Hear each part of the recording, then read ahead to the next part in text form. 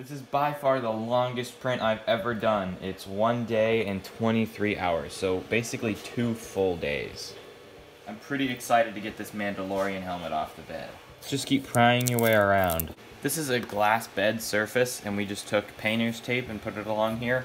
It seems though it'll only last 1 print, so if you try to salvage it, you might be able to get it, but most of the time you end up ripping the tape. There sure is a lot of surface area on this part holding it down. And now it's starting to come off. Beautiful. There's that center column. This is so large. I've never held a 3D print this large.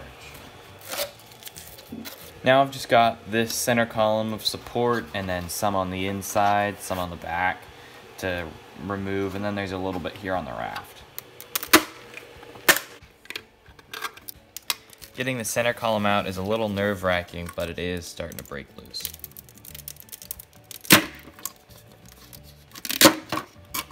We'll start pulling out some of the visor support.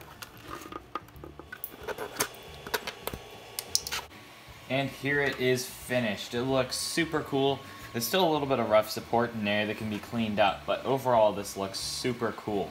Now, it doesn't fit. It's probably a ½ an inch too small, maybe an inch, and there is room on this print bed to go bigger if I do it diagonally or even straight out. So I can make it a little bit bigger if I was going to print it again.